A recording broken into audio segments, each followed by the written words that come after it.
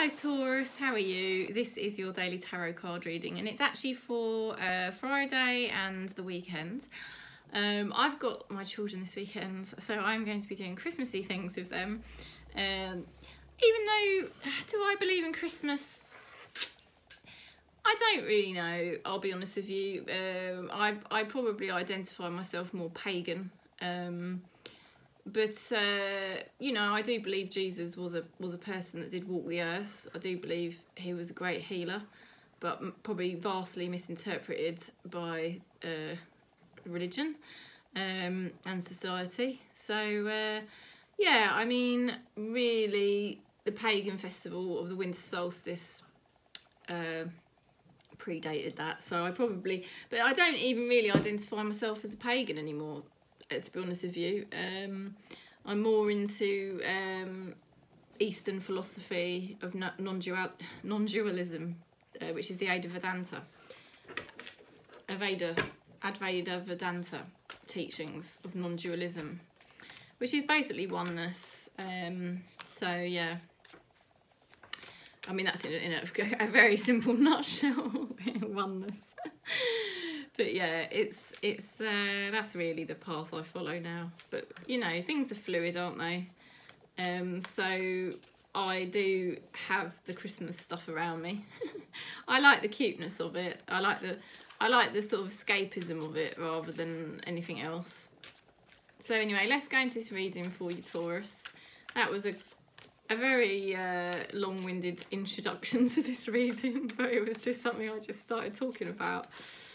So sending you lots of love and peace anyway, wherever you are. Lots of love and peace across Gaia.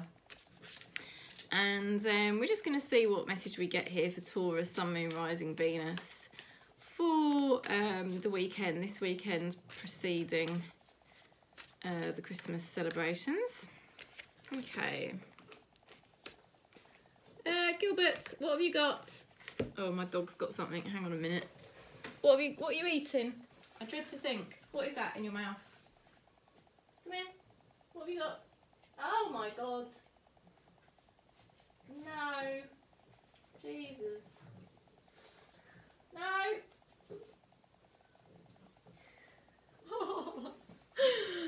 Oh my God. That is ridiculous. Look at this. Look what you got. Gilbert, I dread to think that. And he's only little. Gilbert, come here. What's in your mouth? How much have you got? Oh, it's really manky.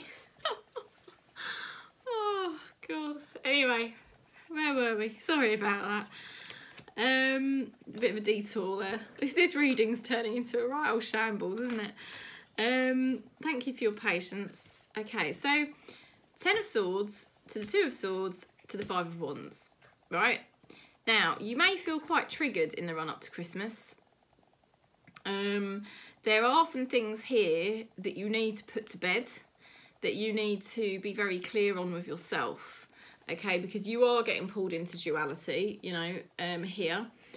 Something's winding you up. But what the tarot's saying is, you know, try not to get drawn into conflict.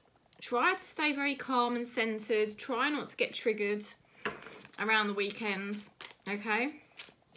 Stay really centered in yourself. Let's see what's going on for your person. 6 of Pentacles. Okay, your person, not very giving at the moment. They're not very giving, okay, with this 6 of Pentacles reversed. And the reason is that they're still dealing with stuff on an emotional level. So it's not a personal thing against you. It's just that they don't have much to give right now because of certain things they're dealing with, okay? So don't expect too much, but it's not anything about you. Do you see what I'm trying to say? And I know that probably doesn't help, but it's what I get shown. Let's see what else we get here.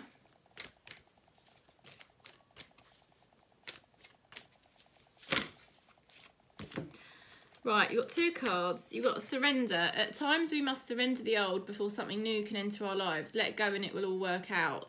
So do you see what I mean? That is you know, you've just got to let go, basically. Surrender, let go. Because that is what I felt with this. It's like an ending of an old timeline. You know, it's like how maybe you used to deal with things, or the way things used to go, and you're kind of letting go of that. And you've also got, but my beloved, though we may be physically apart, spiritually we are always united. Love transcends space and time, and nothing is missing. Okay, let's have a look at, there is love here for Taurus, and it's not imaginary. This is really, it is love. It's just your person's dealing with a lot.